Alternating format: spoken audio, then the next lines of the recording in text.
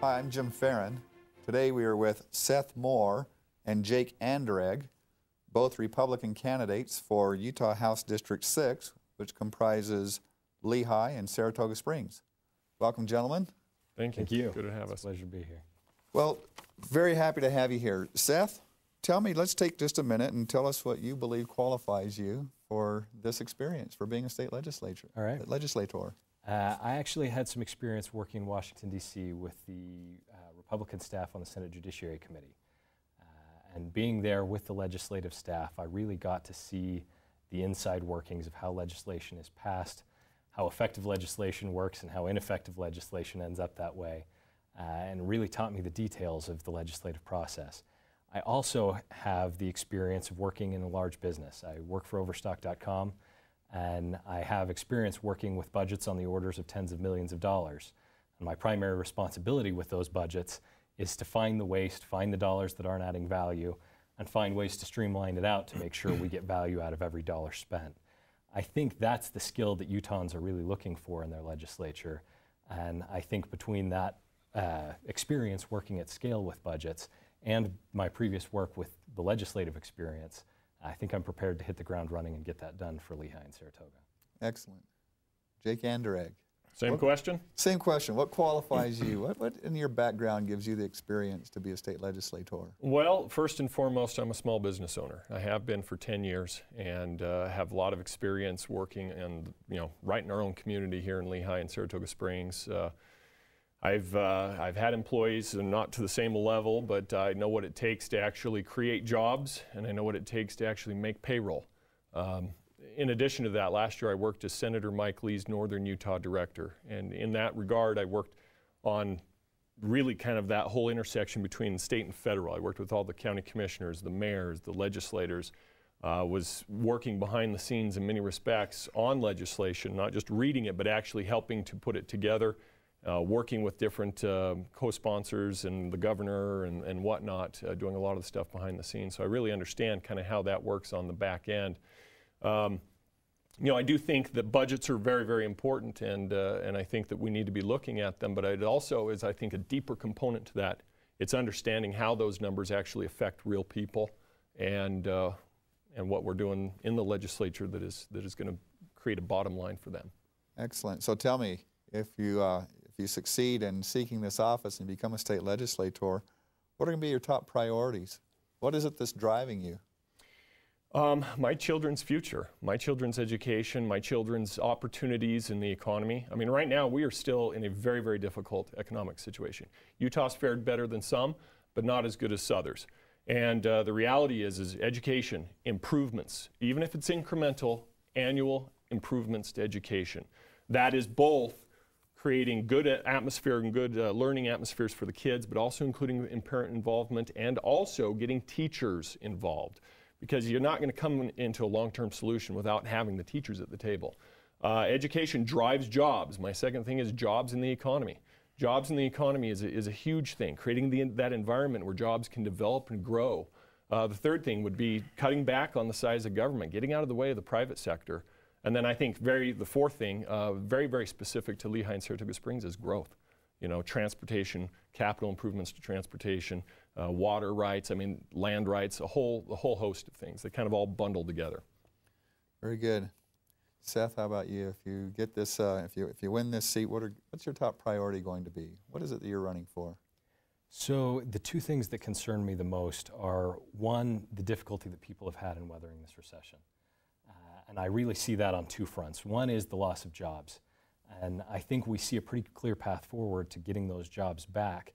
But I think if we don't keep pushing, the natural state of things is that the state will retrench and move backwards economically. So I think we need to make sure we're streamlining bad regulation that holds back job creation, simplify business licensing, do the things necessary so that people want to create jobs here in Utah and so that companies want to relocate here. The second component of it is we need to make sure that our education system is strong enough to support all the jobs that people want to bring to Utah. We have a great business climate. We need to make sure that the universities and schools within Utah are good enough that we can keep those jobs among our local Utahns rather than forcing companies to hire outside. because we'd rather see our children have these great jobs that are coming here. What specific legislation do you have in mind that you would sponsor or that you would support? You know, I mentioned business licensing, and it seems like a relatively simple matter, but ultimately you have to fill out business licenses with every jurisdiction in which you reside. And so I met somebody who had to fill out 5 separate business licenses for a single location, and when he replicated across 2, it just multiplied to 10. And each of those came with their own fee at a total of thousands of dollars and loads of man hours that were taken away from him being able to actually do business. I think one simple piece of legislation we could sponsor right off the bat is to create a state licensing database for business licensing where all of the other jurisdictions' requirements get pulled in. It's all handled electronically. There's no filing fees and no overhead for handling data entry. And that way there's a single point of access. There's another number of other components I'd like to see. I'd like to see UVU expanded to include greater programs for technical education to make sure that the tech growth we're experiencing can find a resource for technical jobs.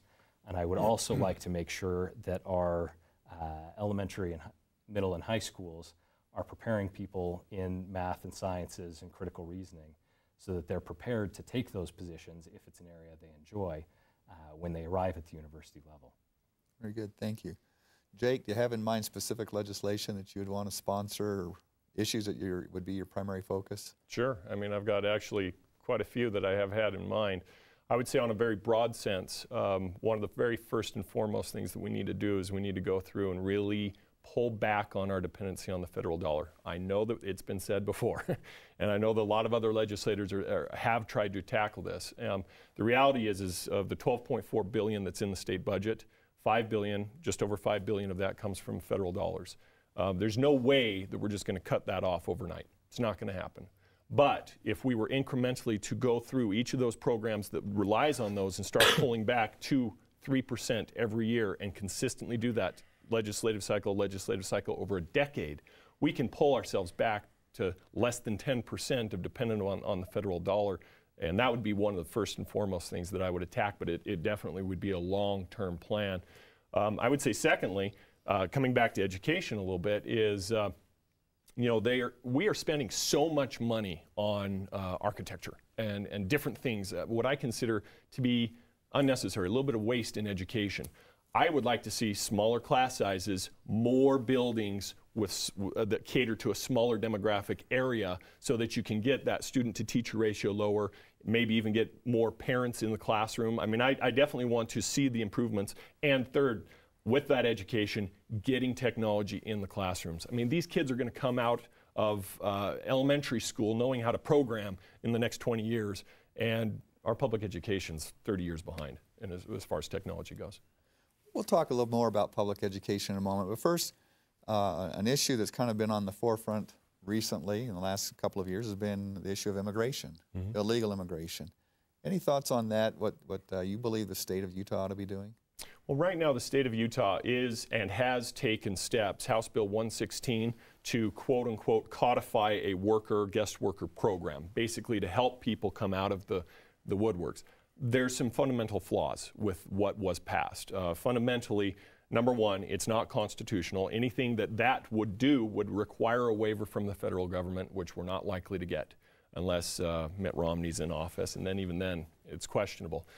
Secondly, the time for people to come out and actually register has, I believe, expired. And in that regard, who's going to benefit from it at this point while it's still in this flux, in this limbo? House Bill 116, I think, you have to look at it from two standpoints. The federal government has the naturalization rights as far as you know, how people become naturalized citizens. States, with that, don't have any recourse right now for enforcement. They don't. But I believe that the 10th Amendment clearly gives the state the rights to enforce laws within their own jurisdiction, their own land. I would be in favor of enforcement of those federal naturalization laws. Basically, if you're here illegally, we have the right to check your documentation, we have the right to pull you in. The reason I believe that is because the federal government's not, for most part, not taking the steps necessary to really make that happen. And so because of that, the states can't just sit back idly and say, well, we're going to rely on Big Brother to help us out. It's not happening. So from that standpoint, it's an issue. The problem is anything we would do on that side of it would need to be coupled with our congressional delegation. It would need to include, if they can, get border controls increased. It would need to include a total rewriting of the naturalization process and immigration process.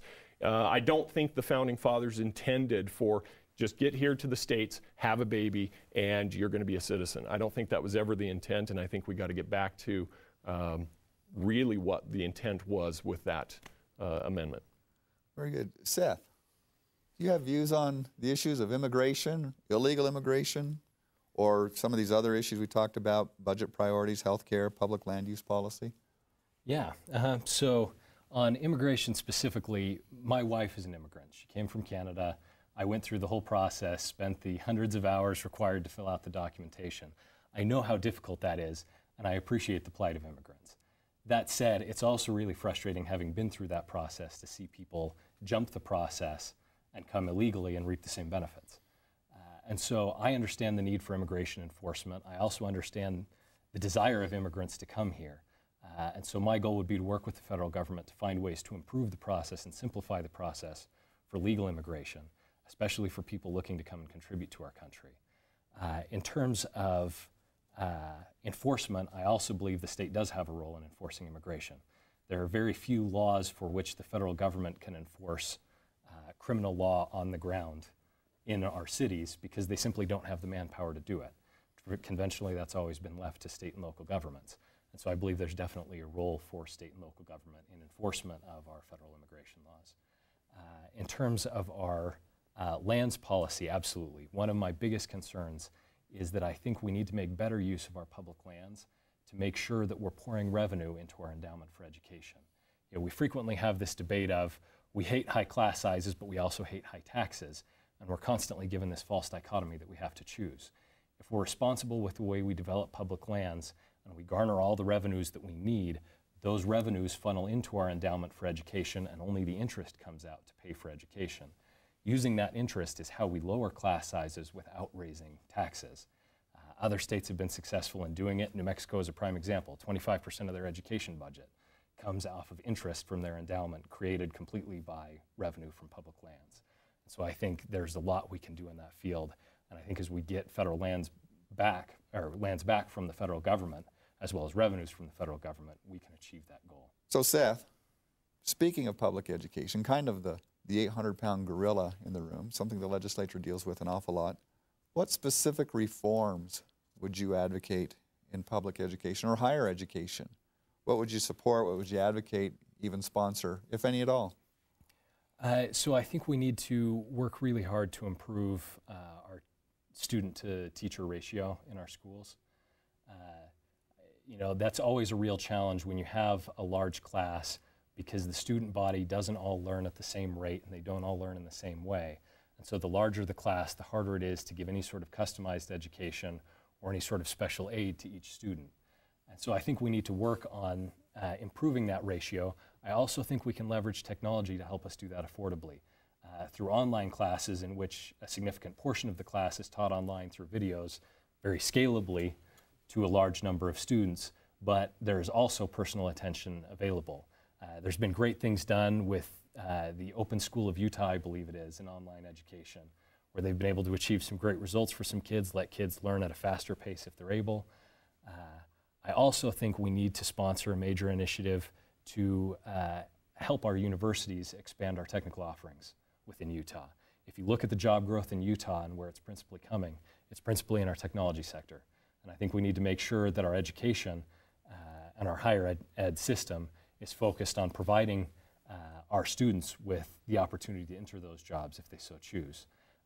One of the great points in which we can do that is by bringing more technical ed down to UVU so that kids don't have to decide between moving to Salt Lake or leaving the state and choosing the program they want.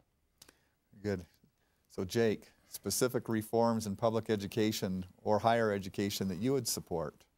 You know, I actually think that I appreciate the support. That's actually what's on my website is what he just said. But really, I think UVU actually has fairly good technical programs right now. They could be improved upon, but I think UVU has actually been on the cutting edge of a lot of the technical and and statistics and math and sciences, I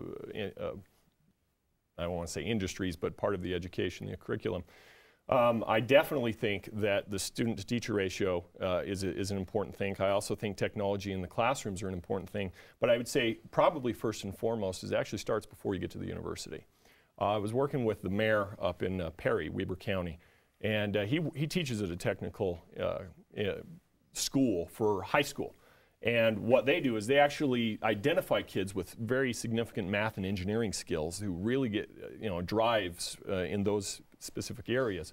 And they bring them into this technical training school where they do hands-on mathematics, hands-on mechanical engineering and whatnot, and they go through and they create models and they put stuff together. Well, over the last 5 years, they have gleaned such a high reputation that they've got worldwide companies now coming to their graduation and recruiting these kids as 17-year-olds, giving them fairly large contracts saying, come work for us, get right into your field, and we'll send you to college. I think that we need to be funding a lot more of those tech programs right in the high school level, right in the junior high level, and get them the training that they need where they can move right into the applied industries. So Jake, let me ask you one of the great bottom line questions, and that is, under what conditions would you support a tax increase? Or a tax decrease? Or a tax decrease? Yeah. One of the big things for me is, so we started the last legislative cycle knowing that we had roughly $295 million surplus. There was never a discussion on a refund. Didn't even come up. And rightly so. I mean, yeah, education hadn't had increases to pay or anything like that for 5 years. And so there was definitely some need for the money to be funneled back in. However, when you're gauging, I think as a legislator, as you're gauging the need of resources to the states to provide services versus the burden that it applies upon your citizenry, you really have to look at what the citizens want. And the problem is it's more than what they want. My first question is going to be, do we really need and want this program, whatever it might be? The second question is, okay, are you willing to pay for it? And that requires me to be very well engaged and connected with my constituents. And if I'm getting the vast majority of those constituents back saying, you know what, we are willing to pay for that, then I think that we look at it. Otherwise, I tend to lean towards you cut taxes whenever you can, as much as you can, as often as you can. It's just a general philosophy. So Seth, tell me, under what conditions would you support a tax increase? I don't believe that we need a net tax increase in Utah, nor that we will. If you look at the amount of tax revenue we get as a percentage of our GDP, realistically, there is enough flowing into our government, state, federal, and local, to cover all of the public services that we really need. I think the circumstance where foreseeably the state might increase taxes is if it's offset by a decrease in federal taxes and federal rebates back. I would love for the principal responsibility for revenue collection and spending to lie with the state rather than with the federal government. But currently, the federal government makes up a huge portion of our budget. The other circumstance is when it comes to tax cuts, I think there's a fundamental philosophical point here, which is the money belongs to the people who earned it. It doesn't belong to the government. It doesn't belong to the public. There are certain needs that we have as a public that we agree that we're better off doing together, things like roads. But with the exception of the satisfaction of those basic public needs, anytime there's excess revenue, it should be returned to the people. One final question. There seems in serving in the legislature, there's a balance between being a statesman who leads his or her constituents in political thought and ideas versus the representative who reflects and represents the views of those constituents that you represent. How do you strike a balance? Or more specifically, if there's a particular issue that you feel strongly about, but you were to discover that the majority of your constituents felt differently, how do you vote? Seth? So this is a great question.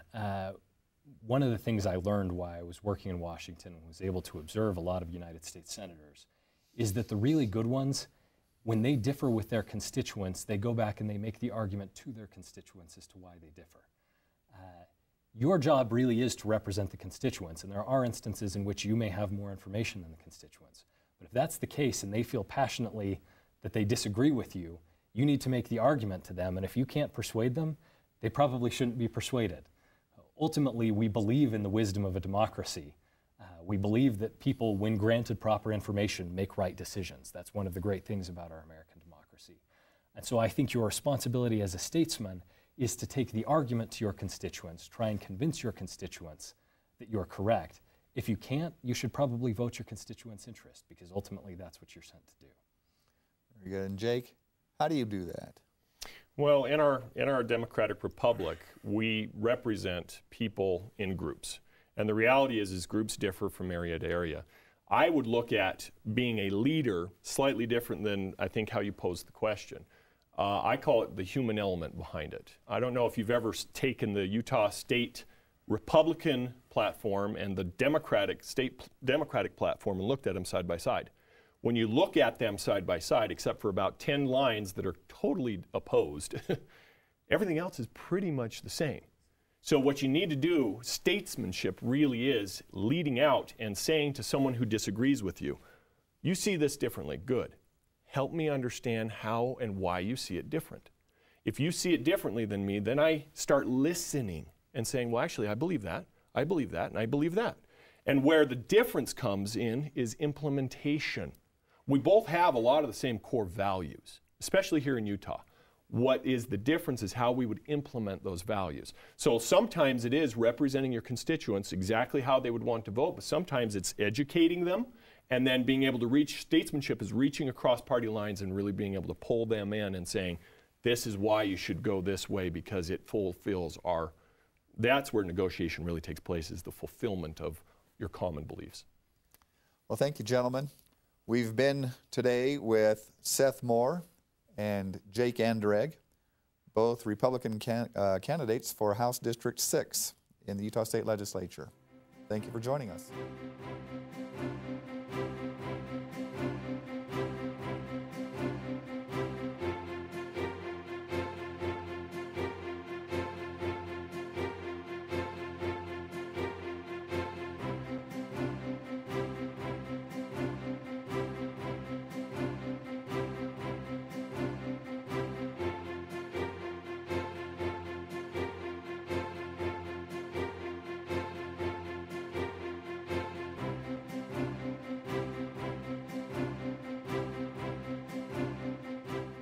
My name is Gabrielle Hodson, and I'm running for the State House of Representatives in District 6. That primarily serves Lehi. I am a professor of anthropology, medical anthropology, and social health and diversity, researching and studying how humans live, how we socially organize, and how we maintain our health. In the current atmosphere of economic challenges, I chose to run for political office to make a difference first in our education system, our health care, and our air quality to improve the lives of all Utah families. In 1954, the Supreme Court ruled that education is one of the most important functions of state government. The judges felt that it was impossible for any American child to succeed and meaningfully contribute to their country without a good education. Research has shown that the brains of youngest children between the ages of 2 and 4 are the most flexible and capable of learning. Utah ranks last in the nation for per student spending in education. The future of our state lies in our ability to successfully educate our children from a very early age, providing them with the tools they will need to govern this state and lead the rest of the world in the 21st century. As Einstein noted, we cannot find solutions to the problems of today with the same thinking that created the problems in the past. After teaching for more than 14 years in Utah, I have come to know that profound social change can be realized through the empowerment and liberation of our students. I believe that education advances democracy, equality, and creative thinking. And I always urge my students to use critical thinking habits and to actively participate in their own educational process while maintaining a respect for them as unique individuals with an abiding faith in their intellectual capabilities. 1 of 4 high school students don't finish high school, in comparison with only 6% for the rest of the nation, with less than half of our special students completing school. Only 7% of our college-age students complete their higher education studies in Utah. Utah students have inadequate access to computer technology, and our schools continue to rely on the outdated methods of memorization and regurgitation on tests, a method that is no longer useful in today's global business market. Our education system needs immediate and dramatic changes to avoid a catastrophic future with an untrained and unprepared workforce for the jobs that need doing, and the answers that will redirect our steps and take us back into a leadership position in the world. I know that our youth have the intelligence and excellence of character within them to accomplish this task, but we must begin with the youngest children and teach all Utah children those principles of character and the knowledge and skills that will fortify them for an increasingly competitive future. In an age of economic challenges, we need to create and build businesses that expand economic opportunities without damaging our air quality. We need to lead the nation in creating local cooperative enterprises to ensure the optimum health of our citizens, similar to what is now practiced in Colorado Springs. We need to focus on expanding our reliance on the God-given renewable resources of solar, geothermal, and wind power, rather than depleting the earth of non-renewable resources at the peril of human health. We need to continue being better stewards of our land, treasuring it rather than exploiting and destroying it. We need to forge stronger local communities that are cooperatively working together in the legacy of our ancestral pioneers to create a cleaner and more beautiful Utah. We must educate our children to accomplish these goals, and I will fight to see these changes are accomplished. I ask for your support and your vote in November. Thank you.